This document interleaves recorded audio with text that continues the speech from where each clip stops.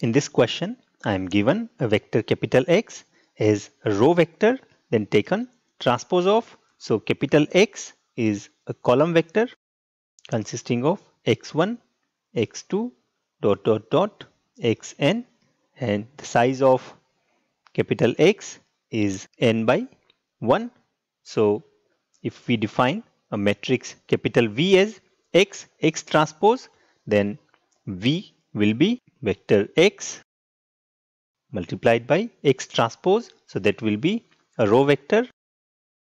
Here X is a column vector, or we can say a matrix of size n by 1, and X transpose is a row vector, or we can say a matrix of size 1 by n. So when we multiply a matrix of size n by 1 with matrix of size 1 by n, then we get a resulting matrix which is of size n by n. And if we do the multiplication, we get capital V as here the first element of the column vector will be multiplied with all the elements of this row vector, and we get x1 into x1, then x1 into x2, dot dot dot, x1 into xn.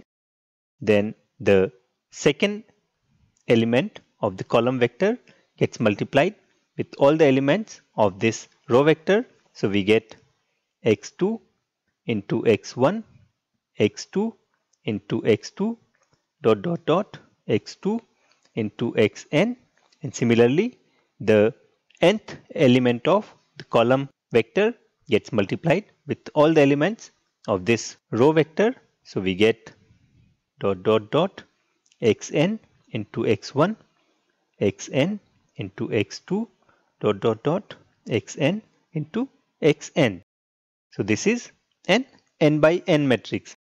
Now from first column I can take x1 common, from second column I can take x2 common, and so on. From nth column I can take xn common, and similarly from first row I can take x1 common, from second row I can take x2 common, and similarly from nth row I can take xn common.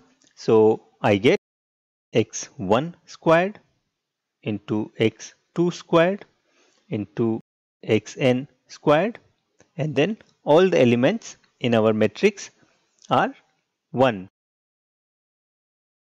So this is an n by n matrix which has identical rows and columns. So there is only one linearly independent row and one linearly independent column in this matrix. So rank of this matrix is just 1. So our option B is correct.